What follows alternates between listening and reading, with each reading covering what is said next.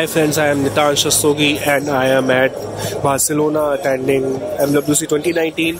But before the event officially begins, a bunch of brands have been having their pre-MWC events, and prime among them is Huawei, which has just taken covers of not one, not two, but 3 different laptops. And what I have here is the brand's flagship laptop, the MateBook X Pro.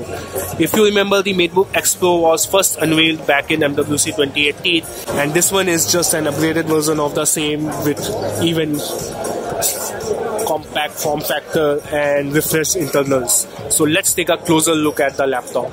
So as I mentioned, it's a very compact laptop. You can see it just weighs around 1.33 kgs, and that makes it really easy to handle with a single hand. It also is a very robust laptop. You can see it's metal build, available in 2 colors of grey and silver. As you can see, silver is there, so these are the 2 colors available with the device.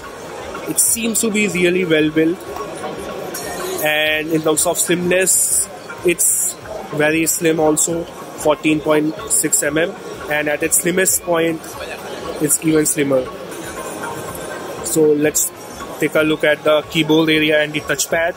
So you can see it's a very MacBook-like style, and just like last year's MateBook X Pro, there is a recessed web camera, as you can see, placed in the middle of the top key row. And let me just show the kind of web camera shots you will get with this. So as you can see, it seems to be pretty good. However, once you are close, I am pretty sure that this won't be the best way to capture yourself, because you can see the angle of web camera isn't the usual one, which will take some time getting used to. Let me just close it. The trackpad is really smooth, one of the best I have ever come across. As you can see, it supports multiple gestures. You can easily double tap, single tap, which is very good. Talking about the keyboard, let me just check that out. Typing experience is really impressive. Unlike the MateBook 13 and MateBook 14, the keys have really good travel.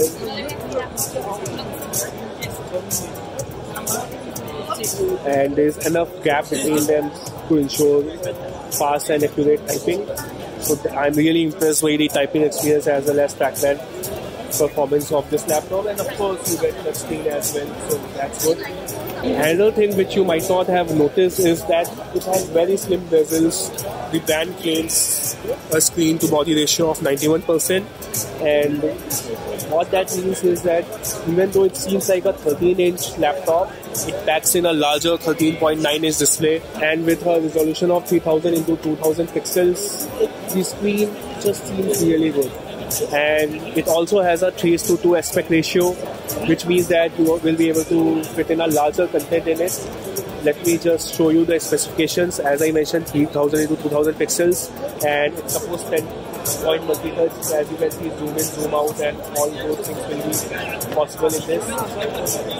It features a 57.4 watts battery life, and has a USB Type-C charger. And the interesting thing while talking about the charger is that it just has 2 USB Type-C ports here and a 3.5 mm interface, and just a single Type-A port.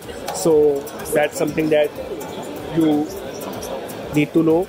Hardware-wise, you get Intel's 8th Gen Core i7 or i5 processor, depending upon the variant you go for, which has been paired with NVIDIA's latest MX250 graphics card. So it comes with 2 GB GDDR5 memory, and you can also opt for a lower end variant with internal UHD graphics. In terms of RAM, you get 8 GB or 16 GB of RAM, and storage wise you get 512 GB or 1 TB SSD. So all these specifications are here, so I won't bore you. Another thing worth mentioning, however, is that you can see that it has speakers here. So it has a quad speaker array, and with support for Dolby Atmos, you can be assured that you will get really good sound experience. Let's just try it out. So this is the full volume, and and even though there is a lot of noise here, it seems to be quite impressive, although I'm not sure if you will be able to enjoy it in this YouTube video. Let me just shut it down. We have already talked about the design language, which is very interesting, and of course, as I mentioned, it's a Type-C charger, so you can use this device's charger to charge your smartphone or other Type-C enabled gadgets. And just like MateBook 13 and 14, you get Huawei Share. It's a very neat solution to ensure that you are able to seamlessly transfer content between smartphones and laptops, and we'll definitely put it to test whenever it's possible. So that's quite interesting. The brand claims an all-day battery life with this device, and it will be available for now in European markets only. We are yet to get a confirmation if the brand will be announcing the Huawei MateBook X Pro in the Indian market. However, we definitely hope so.